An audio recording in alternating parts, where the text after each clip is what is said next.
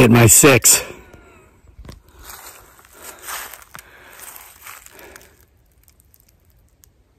The sun is beginning to set over the potential Bigfoot Sasquatch forest. So we're going to take a walk and see what we may or may not see what we may or may not hear.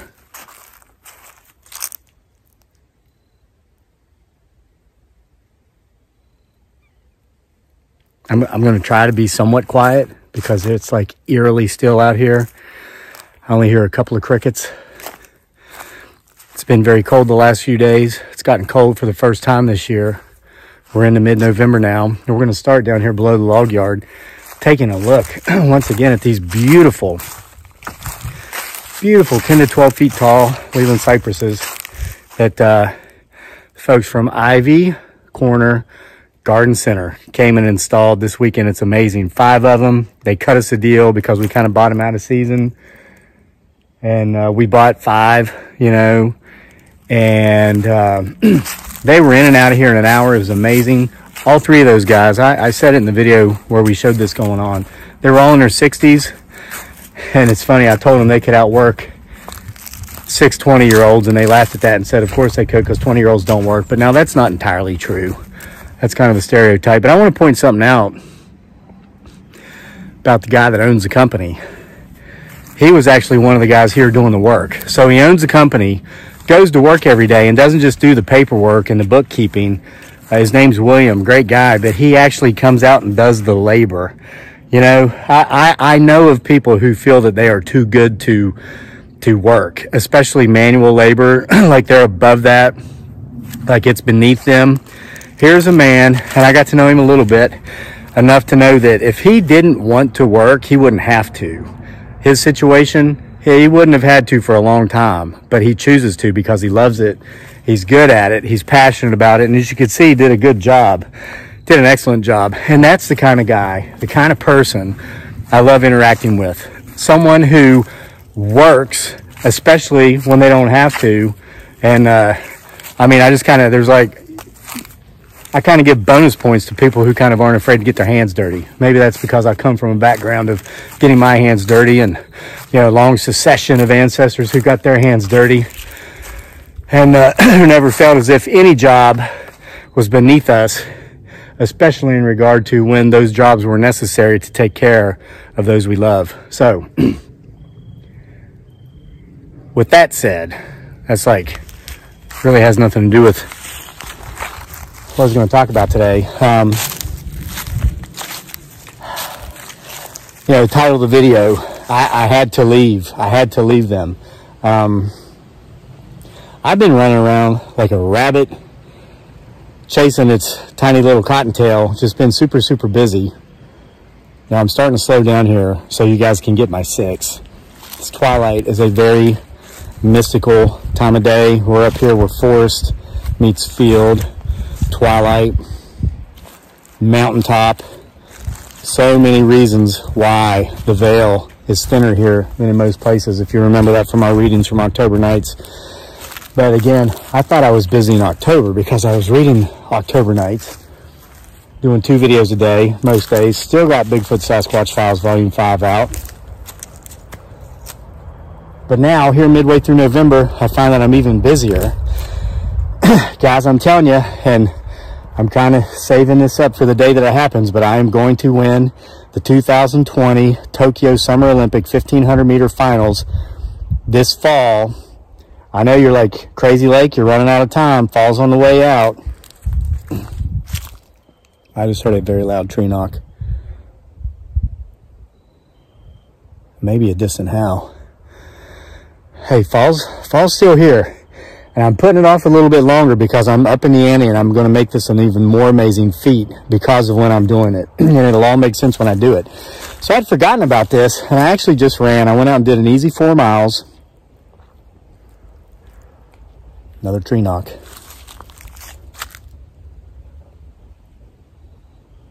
And this is after a day that started around 6 a.m. A day that saw 3,000 words in Bigfoot Sasquatch Files Volume 6, written before I ate breakfast. We got movement back here. Watch. I saw a large dark object duck down in the grass. Keep watching. Now, you know my strategy. You know my research methods. I can't face them directly. I have to go this way. You've got to get my 6, which means directly behind me. It's military jargon for those who are new to the channel. They always seem to ask that. We're getting a lot of heavy tree knocking over this way, and I'm seeing movement up this way. What is it?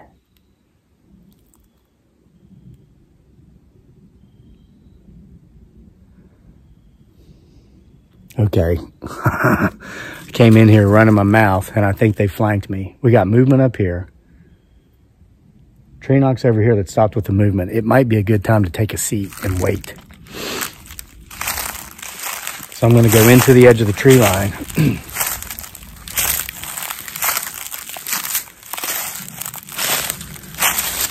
Okay.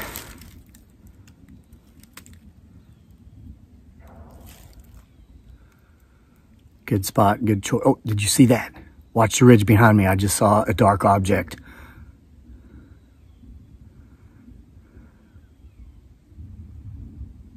I don't know if the title of the video is going to be I had to leave them so much anymore, because we've got some action out here.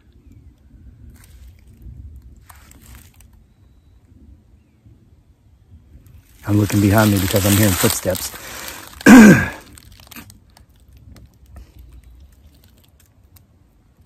Okay, so I can't, you know how the method works. I cannot focus on them or they're not going to do anything. They're just going to stay hidden.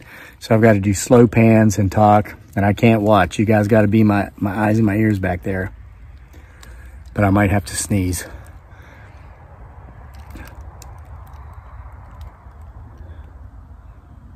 Or not.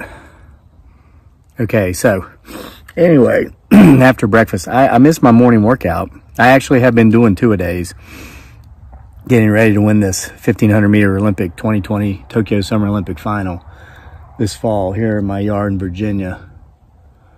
But I've been inundated with just being busy, made myself super, super busy. First of all, I had to leave. I was gone for an hour. I had the entire cab of the truck was full of packages to ship out. So if you're one of the hordes of people who in the last 24 hours bought autographed copies of Off Switch, full-length novel. This is the one you'll remember in October Nights. If you were here for those stories, there was a story called The Writer's Wife.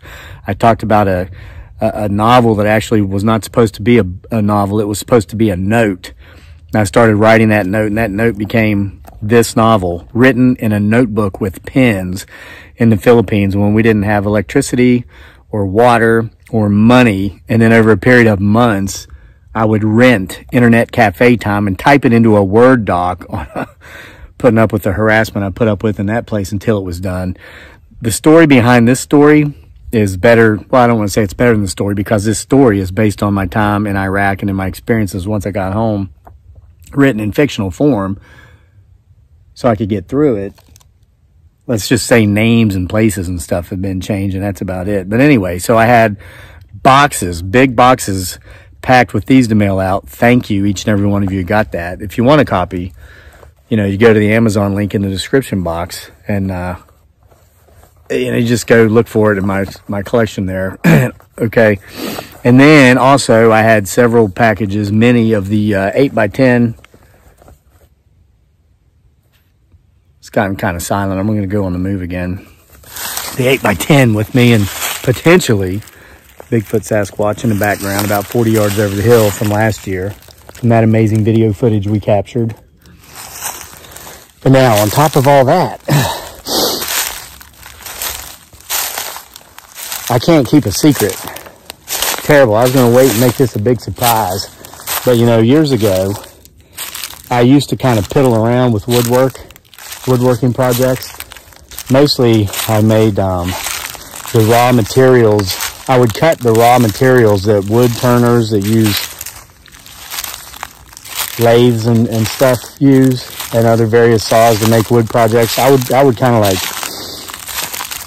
I have access, like pretty much, you've seen my log yard down there. That's like, but if I want it, I can get black cherry, walnut, maple, anything because of where I am. And the folks in the cities, they just don't have that stuff. So I've been making some of that stuff, turning blanks, putting it in the Etsy store. Huge slab of that sold. Had to ship that out. And I mean, that was like a huge. But anyway, I've gotten back into some projects, and I'm really excited about it because I forgot how much I forgot to watch for movement. I think we just had a bunch right up there above the tent.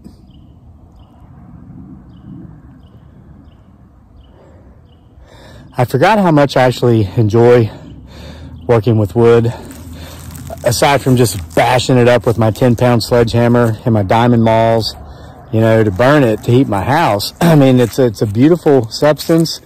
There's so many things you can do with it. There's unlimited, you know, if you're a creative guy like me, there's like unlimited projects you can do with it. And so the last few days since I got my new bandsaw, I've actually been working on some. I'm not going to show you a final product because I haven't gotten that far yet, but let's just say I've been putting many hours into this. And I think maybe within the week I'm going to have some final products to show. But look at this.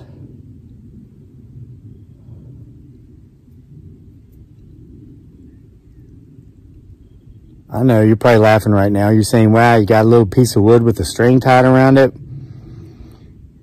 This little piece of wood started with a huge piece of wood. I've got these somewhat lengthy slabs of beautiful eastern red cedar. It's a beautiful wood. It smells great. I've had to cut these down with my bandsaw.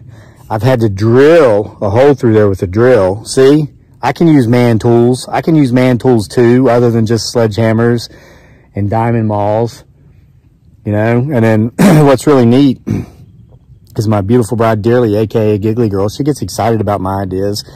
She thinks they're crazy, but she likes to help. And so she's helping me with the strings, putting the strings through there and tying them.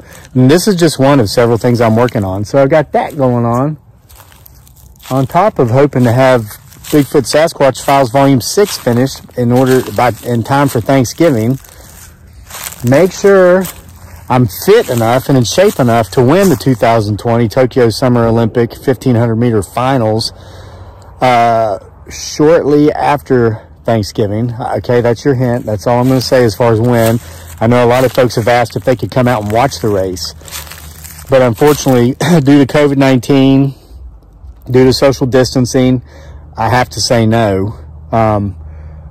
Yeah, even people that know me personally, personal friends that I have out regularly, they want to come out and cheer me on as I make all efforts to decimate the field in the 2020 Tokyo Summer Olympic 1500 meter finals, which will be held out here this fall in the beautiful Blue Ridge Mountains of Virginia in my backyard. And I've had to tell them, guys, no, because that would put us over the limits here. You know, the recommended, you know, maximum number of people congregating. And, you know, it's great. I wish you could be there to witness history, to see a very old person whose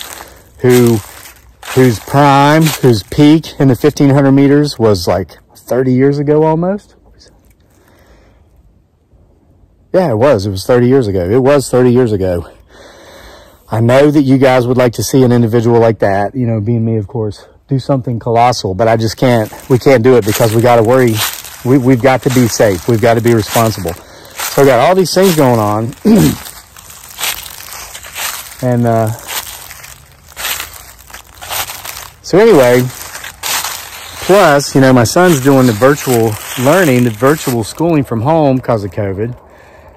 So I was in there doing all this stuff today, trying to get all this stuff done, and I kept helping him with his work. There was so much going on. I wasn't getting like angry. I don't really get angry. It's a wasted emotion. I mean, I am a human, but when I see it coming, I've learned to step back. You know, I've learned to step back, and because it's not worth it. I'd rather spend my time and my emotional energy. Wow, look at that. Watch it. See if it moves.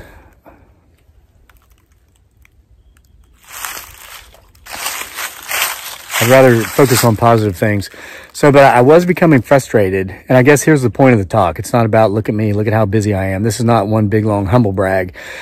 It's about noticing when you do start to become overwhelmed, it's time to just walk away.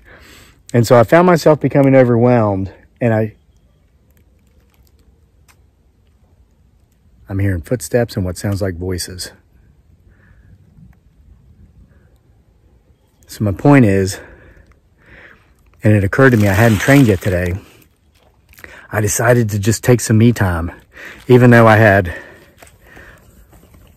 you know, about a dozen more books to autograph and pack up for tomorrow's mailing. More of these to work on. I was like, nope, I need some me time because I'm about ready to I just feel like I'm frustrated. So I came outside, did my run. And now that I'm done with that, you know, I always walk around and do a cool down. I did that, and I was about ready to go back to work, and then I said, nah, let's just take some more me time. So I grabbed the phone, figured I'd make a video while I'm taking some more me time. I mean, I'm not sweaty or breathing hard because I've already done my cool down.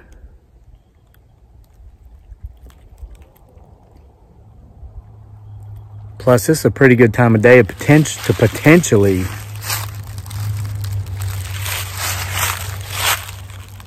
see something. So here's what I'm going to do. I'm going to spend a few minutes. I'm going to walk into the woods and I'm going to flip the phone so we can scan. Because I have heard footsteps over there. I believe that whatever was doing the tree knocks out there may or may not have slipped up on us. So let's see if we can use Zoom to slip up on them.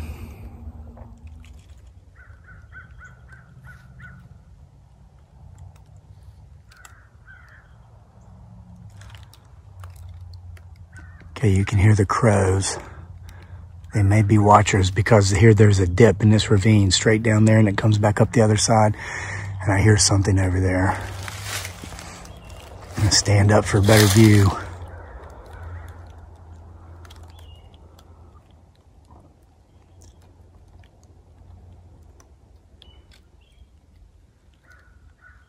A hawk has joined the crow.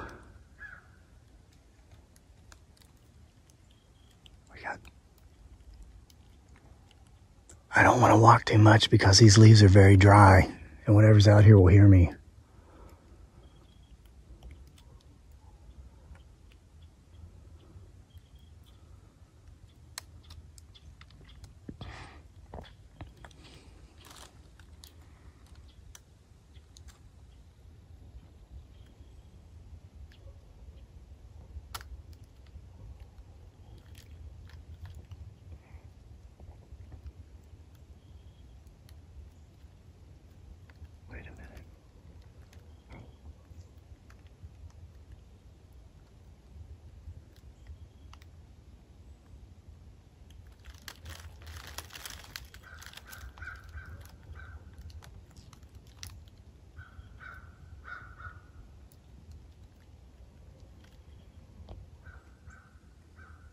Gets kind of thick down there.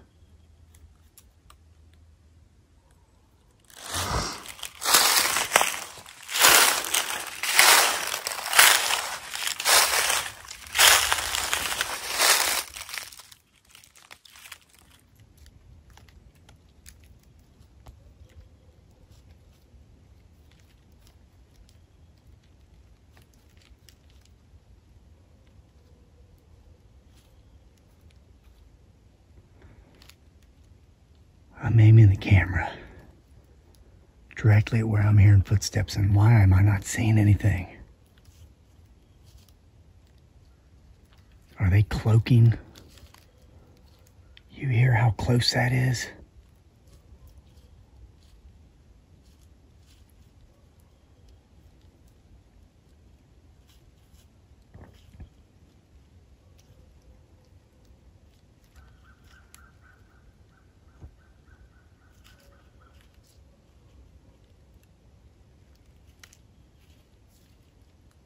We are in the presence, potentially, of a Bigfoot Sasquatch that is cloaking right now.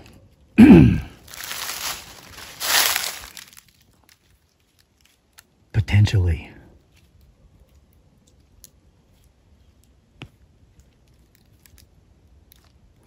Perhaps it is the one known as Sally. Oh, there's footsteps coming from that way now.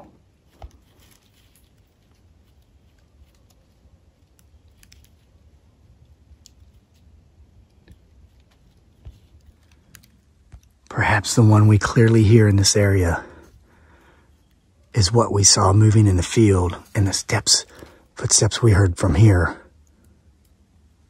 was the one doing the knocking.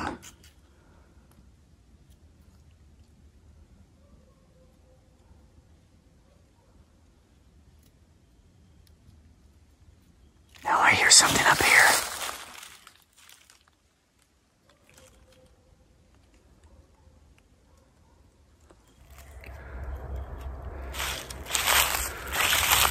Okay, so I'm back out of the forest.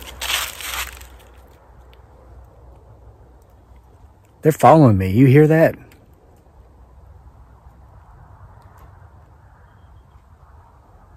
Listen, we will never see them if I'm looking directly at them and aiming the camera directly at them. That's just how it goes. I mean, just some Q&A stuff. People are like, why don't you just walk right up to it and punch it in the face? Somebody said that recently. Hey, why don't you just walk up to a Bigfoot Sasquatch and punch it in the face? I'm not going to do that. Number two, watch for it. They know when these cameras are here. There's a pretty solid theory out there that him, her, it, or they can cloak. Wow, did you see that one? We just witnessed that, potentially. Potentially, there was something out here that can't be explained. Cloaking. It was walking right there. It was with us, but we saw nothing. So now let's see if it follows me home.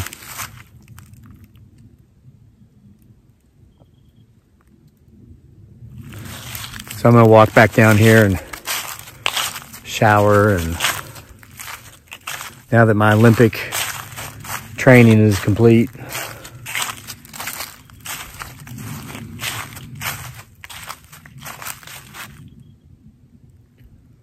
so anyway, what's the moral of the story? The moral of the story is, I know a lot of you folks that watch are pretty busy people too. Catch yourself doing a little bit too much, just step back, walk away from it, and give yourself a break.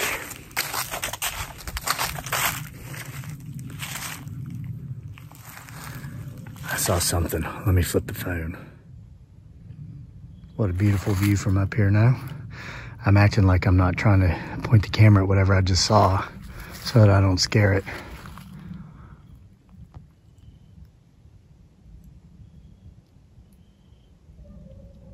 Well, that's just a deer. See it? Hi, deer.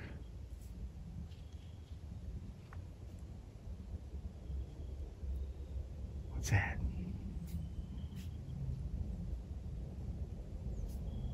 There's another one.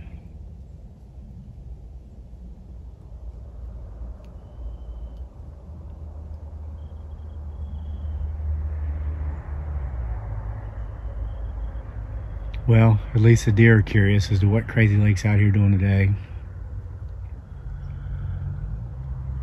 See you next time.